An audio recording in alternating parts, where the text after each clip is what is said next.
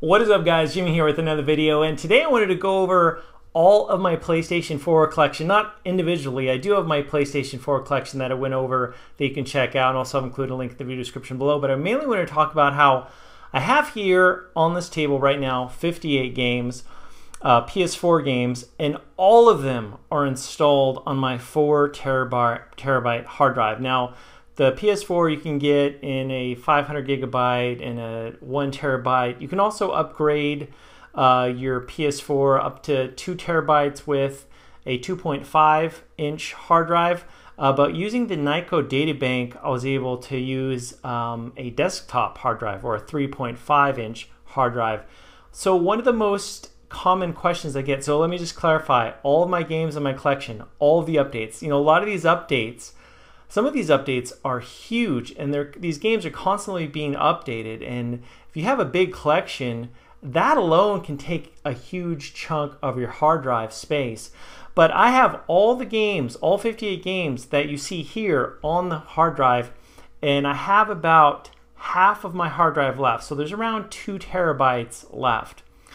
But one of the most common questions that I get is how many games I can put on this hard drive, and that's a question that I really can't answer because someone who's interested in getting this, whether they're going to get like a 2 terabyte hard drive or a 3 terabyte hard drive, it varies. It's like asking someone how many pieces of fruit can you get in a grocery bag. I mean, well, are we talking about cantaloupes? Are we talking about nectarines? Are we talking about bananas? Are we talking about grapes? I mean, what exactly are we talking about here? It's going to vary for everyone, and what I mean by that is, say for instance, a game like Shadow of Mordor.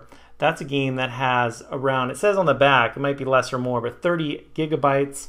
Bloodborne right here says you need a minimum of around 41 gigabytes. Again, that might be less or more, but on the back, that's what it says. Assassin's Creed Unity, I know on my hard drive, I'm pretty sure it takes more than 50 gigabytes because of all the updates. So over 50 gigabytes for a single game. But then you've got a game like Rayman Legends, and this one is I mean, very small. I think it's less than 10 gigabytes. It's a lot less than 10 gigabytes. So it varies greatly and depending on what you want. Some of the larger AAA games take around 40, 50 gigabytes, but it varies. But needless to say, with all these games, so I'm guessing I'll be able to get well over 100 games on my 4 terabyte system. When I first got the Nyko data bank with my 4 terabyte hard drive, I talked about in my unboxing video and review for the Nyko data bank and the 4 terabyte hard drive that there were issues that I encountered, and I didn't give my full stamp of approval. I said because since there are errors and other issues. But not too long ago, Sony did an update where they made it possible with the system update. They made it so the issues that people were having with like rest mode and also errors with reading discs, that's a common one that people had.